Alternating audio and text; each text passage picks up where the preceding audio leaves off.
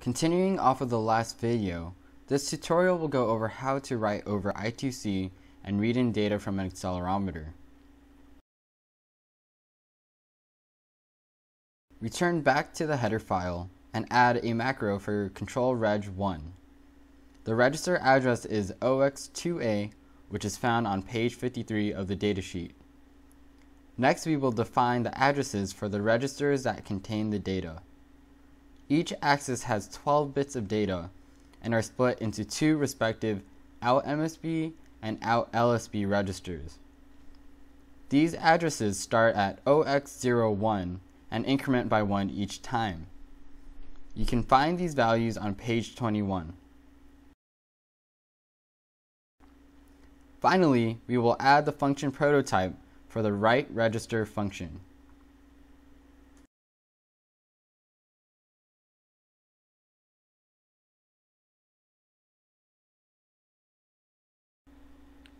Switch over to the .c file.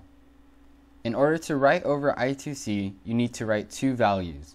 First, the register address you want to write to, and second, the value you wish to write to the register. So when writing the accelerate_reg function, we will be passing in these two aforementioned values as parameters.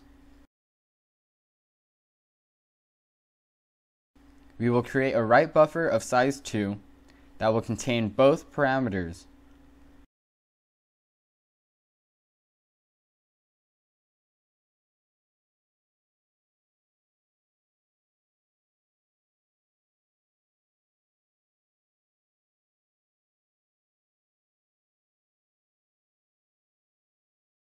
Then we will call the I2C master write buff function.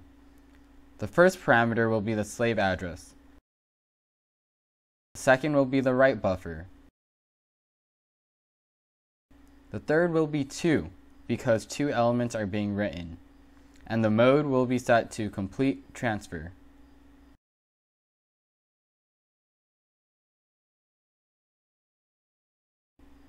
As usual, we will add a while loop to check if the write was complete.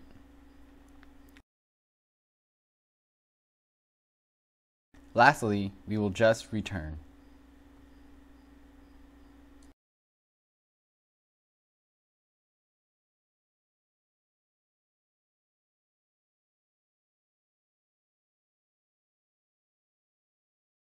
Back at the main.c file, we will call our new write function to write OX01 to control reg 1.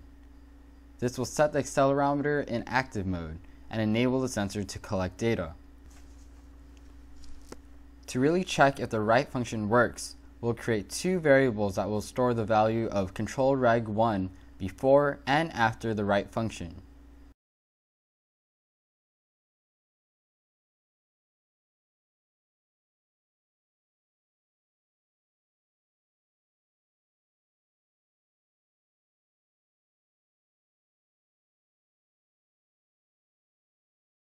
The default value of control reg 1 is OX00, which means to know if the write function works, when we run debug mode before the write, the value should return OX00, and after the write, it will return what is written, which is OX01.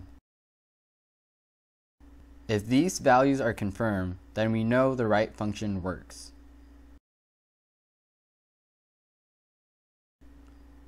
Now that the sensor is in active mode, to read in the data, all you need to do is use the read register function to read each axis' respective OUT-MSB and OUT-LSB registers.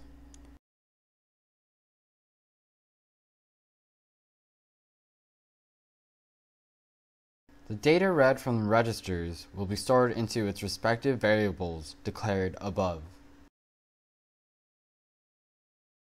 To know if you're reading data properly, run the debug mode and step through to check if the values are changing every time you step through the for loop.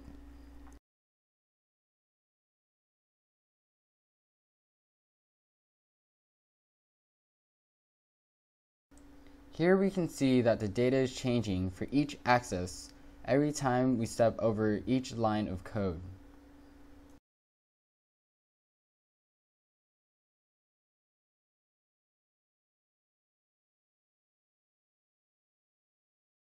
You can also add a breakpoint at the end of the for loop and hit the run button to watch the data refresh. Now you can read in data, but keep in mind these are raw data values, which means conversions will be necessary depending on the current scale and range of the accelerometer.